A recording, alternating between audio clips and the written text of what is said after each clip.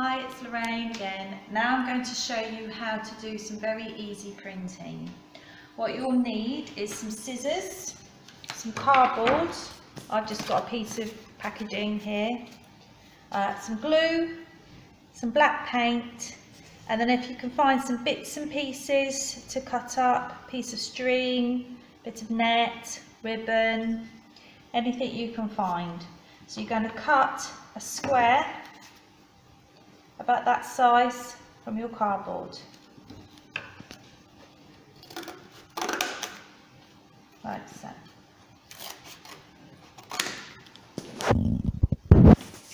You're going to take your piece of cardboard and your brush and your glue, glue all over the cardboard.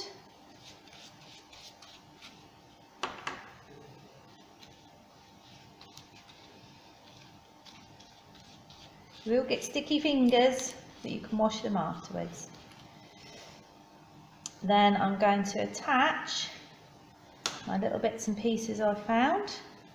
So what I'm going to do is make a spiral out of my string.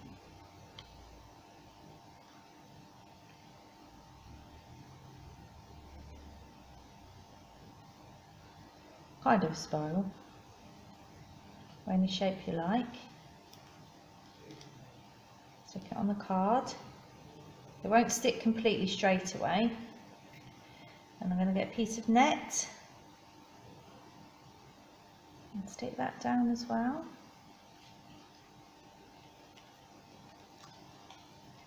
There's a little stick here. You could use a match. It's anything you can find. You can make a picture from it if you wanted to do a face or an animal. Anything you fancy. I've got some corrugated cardboard here, so I'm just going to cut a little piece of that. Stick that down as well. So that's very good for making a pattern.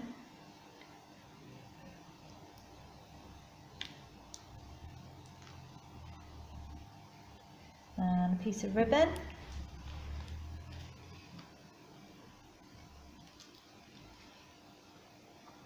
And I have got this netting here as well. It's a bit bigger than that one. A bit more glue.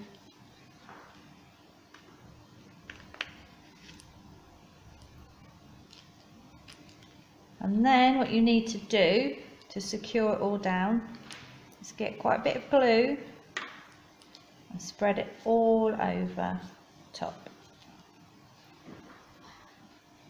Make sure so everything is stuck down. Don't worry if it looks a bit messy because the PVA glue will dry clear. Just dab it in. That's it.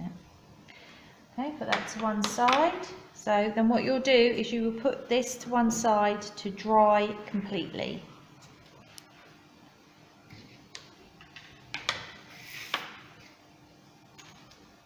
This is one I made before. You can just about see the object. So there's some string, the cardboard, the net, the stick.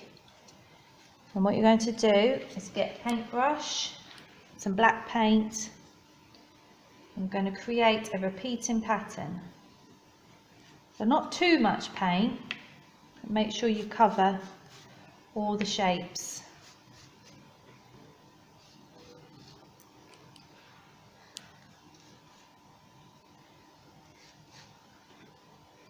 Like so.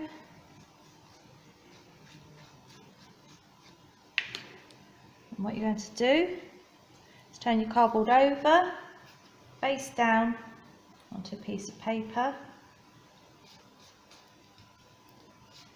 And push down with your fingers so all of the shapes touch the paper underneath. And lift very slowly, gently. Oh, a bit too much paint on that one. I'm going to move it across. Same again, lift slowly, You can see the patterns there more. And again, you can use colour if you want, but I just think the black shows up a lot better. You could do a mixture of colours and keep going till you get to the end of the paper.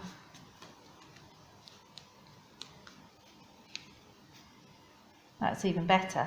So maybe not as much paint as I put on in the first place. And then you should end up with a piece of paper like this with your pattern on. So you could use it for wrapping paper maybe, or just as a picture.